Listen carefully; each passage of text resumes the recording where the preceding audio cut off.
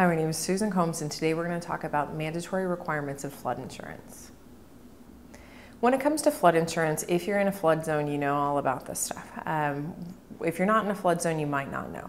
So when it comes to being mandatory for you to have flood insurance, typically if you have a mortgage that is federally backed, they require you to have flood insurance.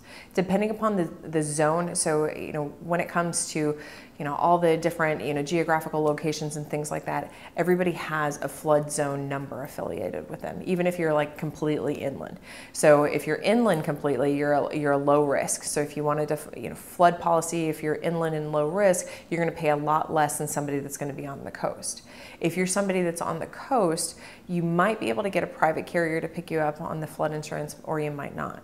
The idea behind it is that if you're in one of these high-risk zones, the federal government wants you to have flood insurance in place so that hopefully that you'll be able to get money to rebuild if something were to happen. I will tell you from kind of a cost standpoint, if you're in kind of one of these high-risk zones, you're looking at about $5,000 per year for a policy that's going to cover $250,000. So depending upon what the value of your home is, if you have a beautiful $2 million home right on the coast, $250,000 isn't going to cover too much in terms of the cost if you have a catastrophic loss.